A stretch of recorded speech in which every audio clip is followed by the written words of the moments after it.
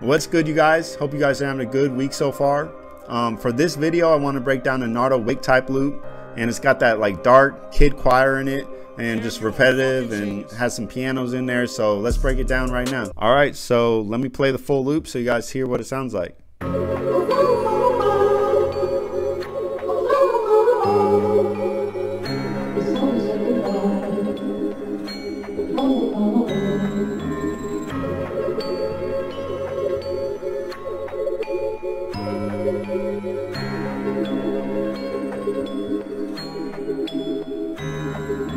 The first sound that I did was this pad.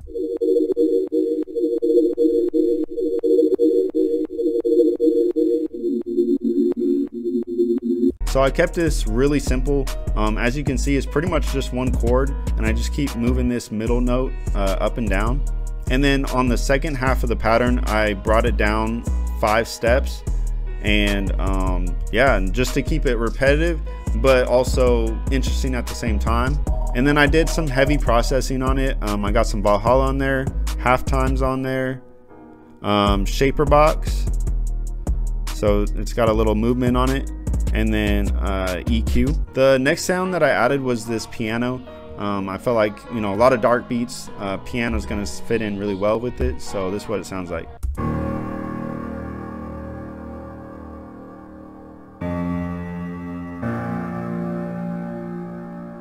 You know, really simple. And then probably my favorite part of this loop is this guitar sound.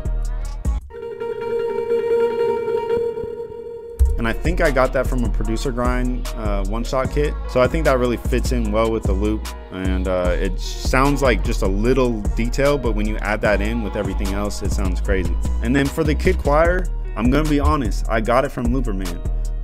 Which I feel like when you're making loops, sometimes you need to take elements from other things. It's like adding something from Splice, you know? So for this one, I got it from this guy right here. I don't want to say your name wrong, but Crazy Fire.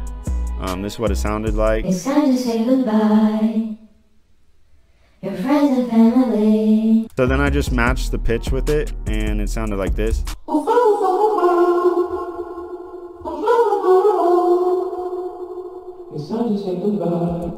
And then, like I say in literally every one of my loop tutorials, I love using like textures, or in this case a percussion loop. It adds so much to every single loop.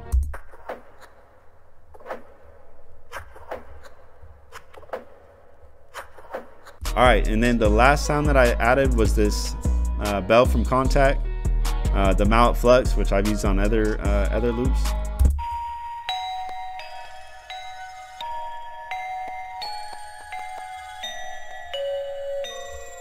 You could tell, obviously, I put some effects on it. So for this one, I got Valhalla, halftime, some Portal on there, and then just some EQ. And that makes the full loop. That's everything. So this is what it sounds like again.